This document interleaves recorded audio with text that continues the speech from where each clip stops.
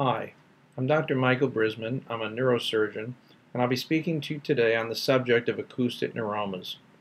Acoustic neuromas are benign brain tumors that arise from the 8th cranial nerve, the nerve that is involved with hearing and balance. These usually present in adults.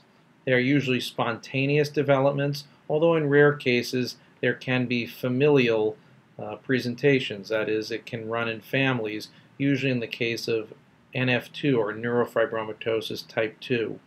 Symptoms of acoustic neuroma include decreased hearing, muffled hearing, ringing in the ears, fullness in the ears, dizziness and balance. The diagnosis is usually made on an MRI with and without gadolinium. In patients with pacemakers, the diagnosis could be made on a CAT scan of the head. Options for treatment include major categories of observation, radiation, and surgery. When we speak of observation, we usually mean follow-up MRIs to see if the tumor is getting bigger, as well as clinical examinations.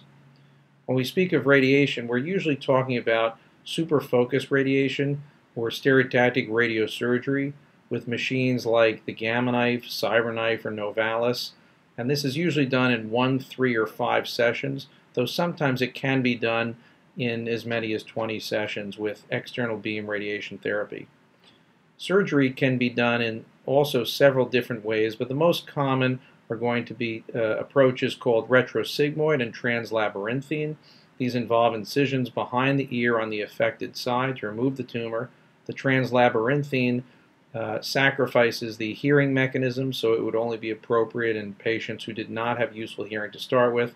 And then a final surgical approach is called the middle fossa approach, which is rarely used and used only for very small tumors within the internal auditory canal where hearing preservation was of interest. One question is, why treat versus observing a particular case? And some of the considerations are, one, that the hearing can deteriorate suddenly or rapidly, and therefore one might want to treat a tumor before the hearing deteriorates, because the hearing preservation is usually no better than the level of the hearing at the time that we choose to do a treatment. The other consideration for treating on the earlier side is that if a tumor gets too big, it's no longer may not be a good candidate for the focused radiation technique anymore, and the bigger the tumor gets, in general, the higher the risk associated with the treatment. That having been said, I was going to give just a general guideline on how I treat the tumors. For tumors that are under 5 millimeters, I will almost always just watch the tumors and observe. For tumors that are 5 millimeters up to about 3 centimeters, or 3 to 3.5 centimeters, which is about 30 to 35 millimeters, my treatment will be guided by different factors, including the age of the patient, the health of the patient, the size of the tumor, whether the tumor is enlarging, how fast it's enlarging, what symptoms the patient's having, are the symptoms progressive, and does the patient have neurofibromatosis too, and are there other tumors, and what are those tumors doing?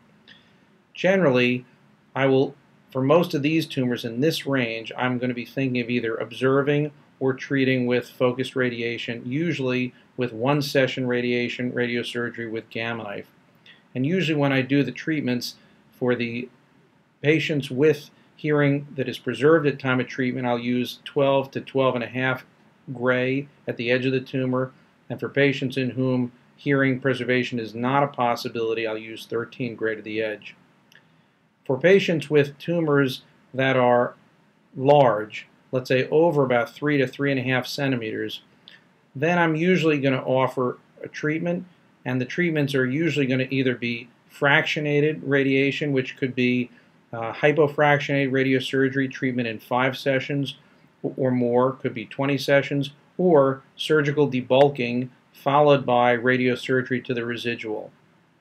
Again, there are different clinical considerations that would guide which treatment will be best.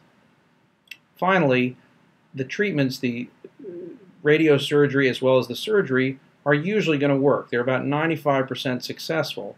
For those patients in whom there is continued tumor growth or problem, one can undergo a second treatment, which could either be a radiosurgery followed by a radiosurgery, or a surgery followed by a surgery, or there can be crossover. One could have radiosurgery and then if there's growth, do surgery, or if there's surgery and there's residual or growth, do radiosurgery.